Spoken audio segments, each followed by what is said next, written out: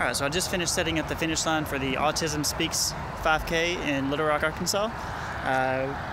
Here in a second, I'm about to head over to registration, set up the tag check station.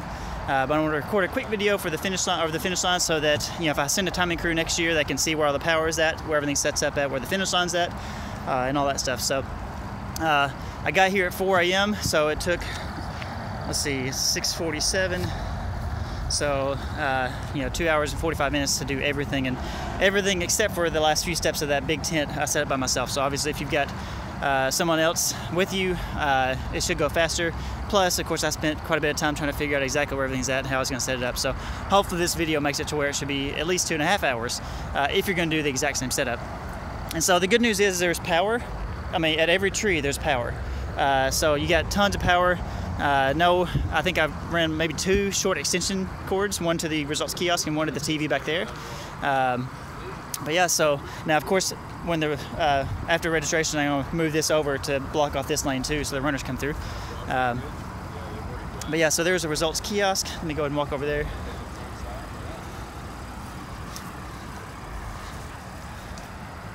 I think I bought this dome tent for $70 at Walmart, and it's worked really well, but the problem is I can't set it up by myself. It always seems to take 2 people. Maybe someone's more talented than me, but so I've already got the wireless set up. Here's my wireless router. Got everything connected. The shared folders on the timing computer. So the timing computer simply does a quick job of pushing the backup of the database to itself, which of course takes no time at all. And this computer does the job of pulling it over. The actual computer's back here. Does the job of pulling it over, and it automatically refreshes. I've got the auto sync on the clock so that while I'm timing, it automatically pushes updates out to here. The good news is with the kiosk, you can set this up. In fact, this is one of the first things I set this morning. So you can set it up. In fact, I'm going to make it do division results.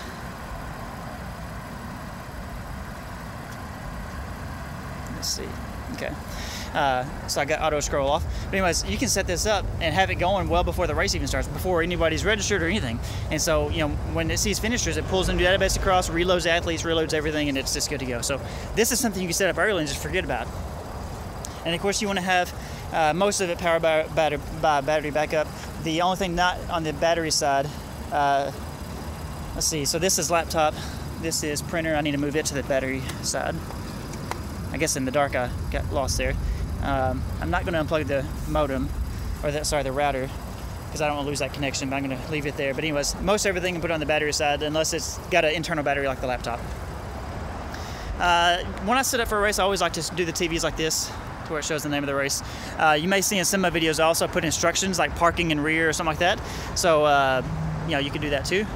This is basically 2 TVs hooked up to one laptop, and I use an HDMI splitter to duplicate the displays on 2 TVs.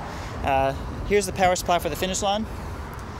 And by the way, if you were to come here to time it, as soon as you come into the President Clinton Library and Museum, it's the second tree when you come under the bridge. But there's my camcorder right there.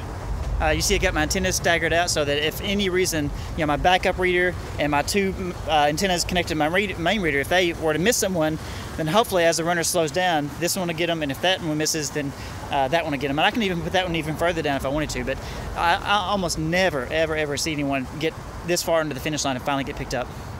So that's not a really big concern. I'm going to take this laptop to the registration area. I always like to bring my manual system to do registration because this one's already got the reader connected. I've already tested it, everything's good. I've got the wireless connection with the kiosk going. So the last thing I want to do is take it out and then come back and hope that all those things connect back up and work.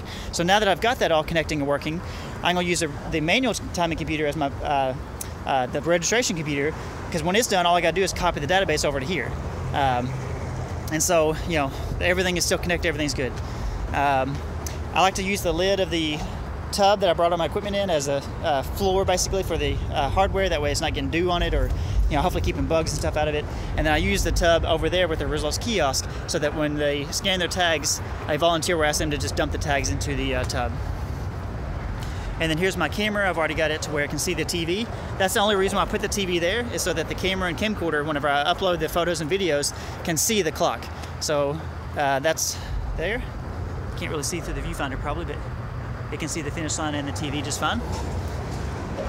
But yeah, so here's the final TV, which of course will show their name and time when they finish. So But all right, well, that's the finish line. And now I'm going to go set up to do the registration and tag check station.